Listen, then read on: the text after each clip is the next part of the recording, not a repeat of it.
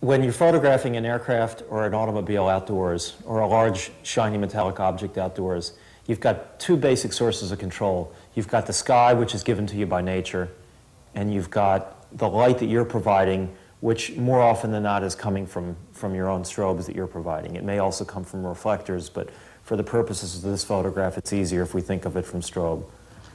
Because it's a gray day today, and we don't have the luxury of a beautiful sunset, we're going to simulate that sunset. And the best way that we can do that is to put a 30 magenta gel over the lens of the camera.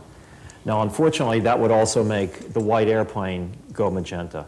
So to counter it, we're going to use a green gel on all the strobes. And green is the color on the other side of the color wheel, so that we know that the green will neutralize the magenta, and it will make the object, it will give the light coming out of the strobe be white, which is what we want, is white light. So we've got a 30 magenta filter over the lens.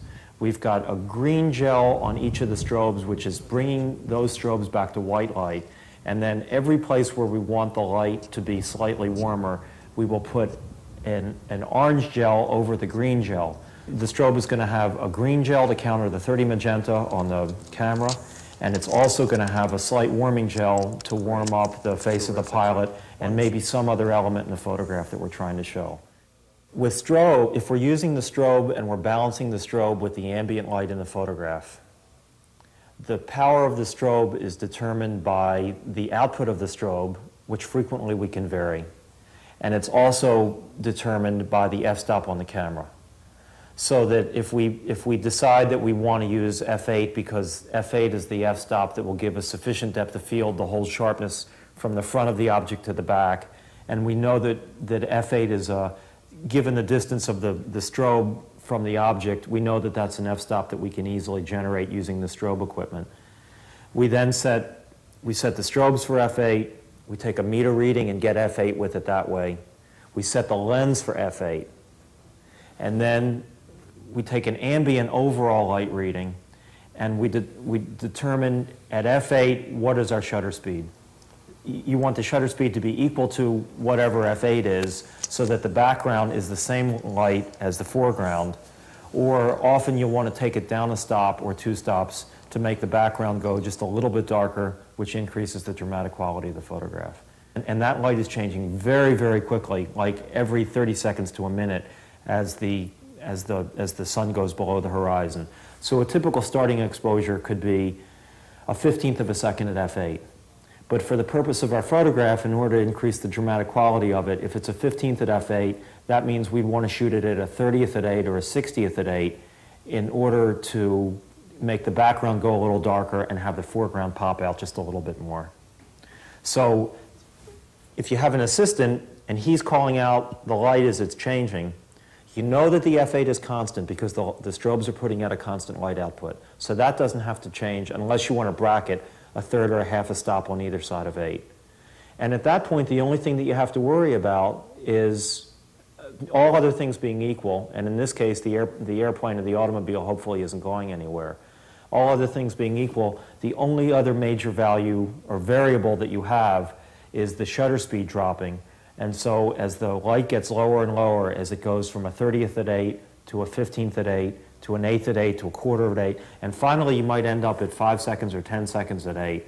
You're continuing to lengthen your exposure and hold the f-stop and the light output of the strobe constant. Look back at me.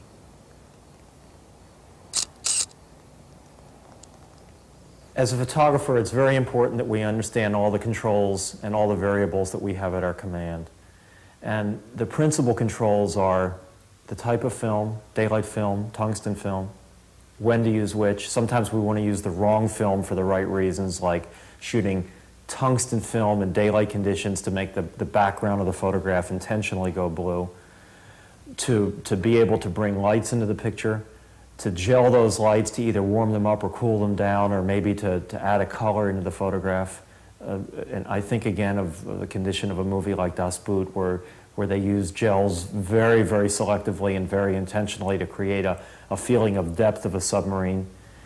To put a filter on the lens to alter the overall mood of the picture and then selectively change the color within the frame by putting strobes or hot light somewhere in that photograph. And obviously to change the focal length of the lens, but that's one that's so obvious that most of us know about. That we have to know all these things, understand how they work, and know when to use the right ones for the right reasons. And sometimes it's using the wrong ones for the right reasons in order to create an effect. And these are the major controls and the major variables that we have as photographers. And sometimes, if we haven't done them for a while, we come back to the oldest ones, the simplest ones, like changing the f-stop on the lens or the shutter speed on the camera to give us a particular effect. But it's very equivalent to a painter having a palette with lots of colors, different types of paintbrushes, different materials to work with. These are the things that as photographers that we have at our command.